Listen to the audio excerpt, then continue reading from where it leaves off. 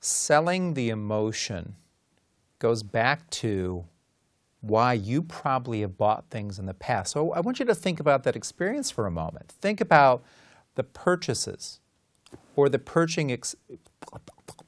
Start over. From the beginning.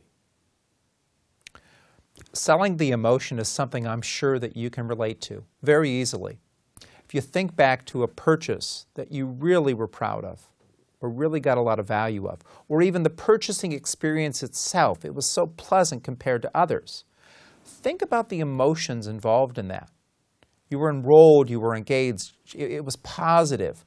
Maybe you were even in pain, but the person helped you resolve that pain. Emotion is a big part of selling, yet we tend to ignore it. So why I talk about selling with emotion is based on two very important things that I learned from my colleague Alan Weiss, one of the smartest consultants that I know. He's the consultant's consultant. And he said to me, he said, you know, Scott, logic makes people think. Emotion makes them act. And while I knew this to my core, when I heard that a number of years ago, I realized that's true, but not everybody keeps this in mind. So what does this mean for you when you sell? You need to get into the emotion. One key example is you ask people, what's that going to be like when you have it? Or what's that going to be like when you have this position filled? What's this going to mean for you? How is this going to make your life different? That now starts to invite some of the emotions to come up. Well, I'll have less work.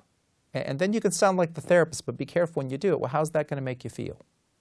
It's one of the simplest questions. If you start to invite the emotional response and then dig into the specifics, how's that going to make you feel? Watch what happens in the conversation. Some people will be stunned.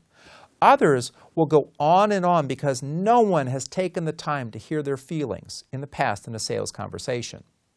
Selling the emotion is about getting people to take action, because in taking action, their circumstances are going to be better, and so are yours, because you made the sale.